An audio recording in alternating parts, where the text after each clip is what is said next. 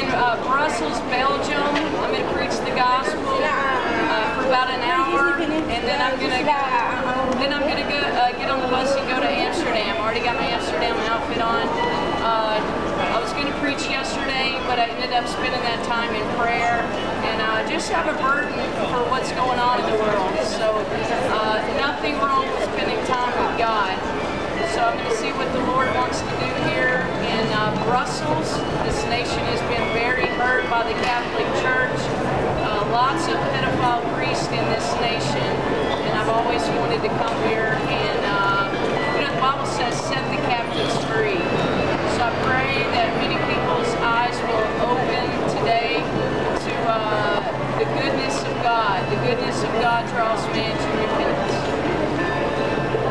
The good news of Jesus Christ. The gospel of Jesus Christ should be proclaimed starting in Jerusalem and to the ends of the earth. The nations need to hear about the goodness of Jesus Christ. The Bible declares in the book of John, chapter 3, verse 16, "For God so loved the world that He gave His one and only begotten Son, that whosoever believeth in Him should not perish, but have everlasting life." Do you want everlasting life? Do you want to know for sure that when you die, your sins will be forgiven? Christianity is more than just another religion. Christianity is the way to heaven. Christianity was founded by Jesus Christ, and He's always been. He was there when creation was founded. The Bible said, let us.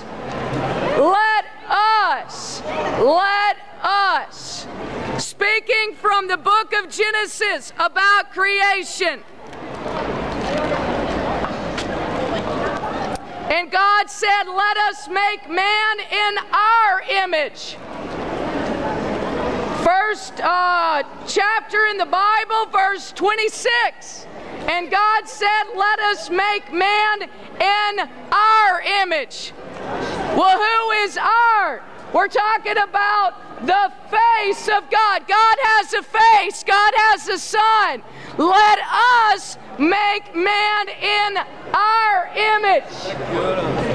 Our image is the face of God. Who is the face of God? Belgium.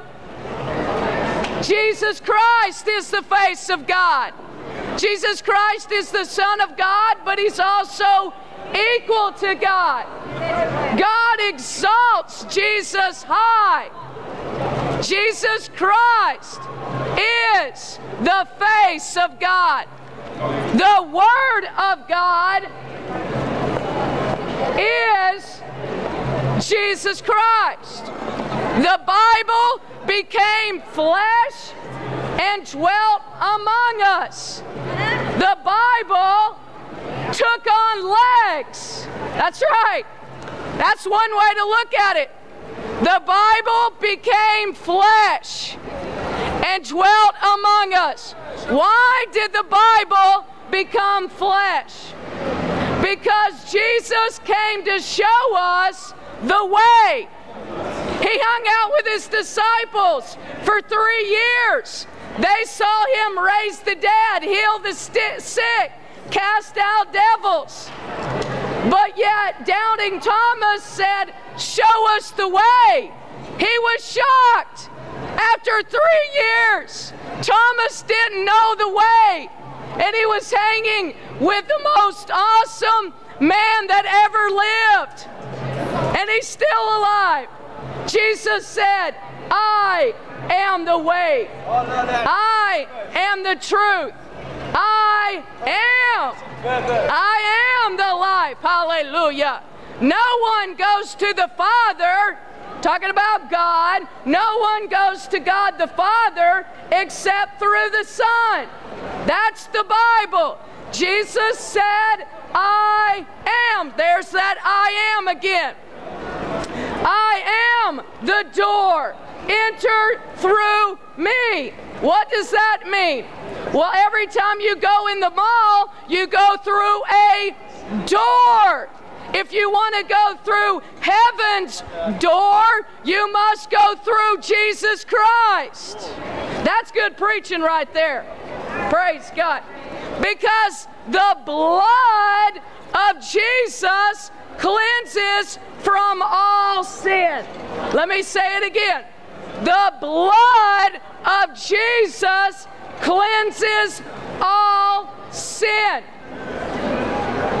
What can wash away my sin? Nothing but the blood of Jesus. What can make me whole again? Nothing but the blood of Jesus. Oh, precious is the flow that makes me white as snow.